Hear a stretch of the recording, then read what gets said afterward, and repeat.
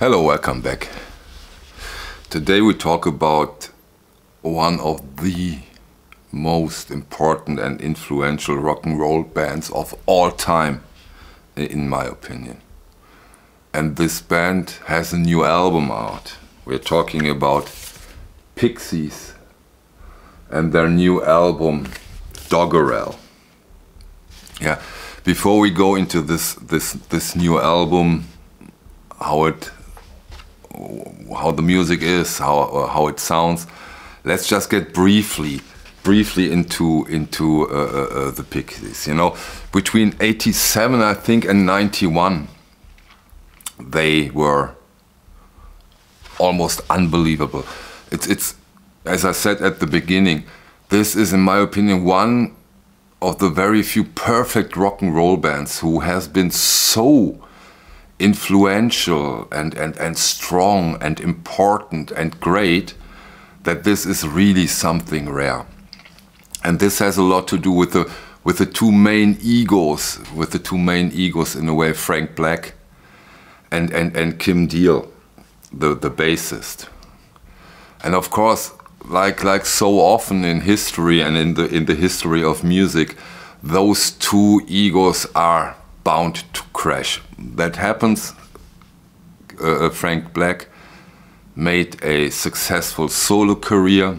Kim Deal did her thing with the Breeders, and yeah, the rest is history. Then maybe they needed money or whatever. They did between I think 2003 and 2014. They did several incredible, successful tours. Probably they needed the money, maybe they also wanted to try, how is it nowadays, but I think Kim Deal never wanted to go back into the studio and do a new album with the Pixies. And then they found a new bassist, Paz Lancheton, and yeah, now this Doggerel is their fourth album with Paz Lancheton on the bass, and yeah, very interesting result in my opinion. To be quite honest, the first three albums with Paz, I don't think that those were strong Pixies album. But on this one, for the first time with Paz Lancheton, somehow it clicked. It clicked. In my opinion, we really do have a true Pixies album here. Maybe they went to the studio and said, "Come on, don't go there and look what happens, look what emerges while we're doing it." Maybe they had the whole idea was, come on, let's try and go back to the roots in a way. And they managed to do that, which of course for Pixies fan, this is a great thing. And so, yeah, for the first time with this new bassist, we have a real Pixies album, which of course, I think I said it once, I say it again, which of course is a great thing. Let's briefly go into the packaging, into the edition. I already showed the cover several times. Here's the cover. Comes in a beautiful artsy gatefold. Here we have the back side. Nice packaging. Here we have the non-poly-lined inner sleeve. Also beautiful, well made. I've got mine on shiny yellow vinyl with the labels. Here you can see them. All good, all beautiful. Of course we get, usually I start with the hype sticker, not this time, so okay. But still, let's get into the hype sticker. Here we go. Come on, get sharp. No, he doesn't want to today. Okay, it's too small. I read it.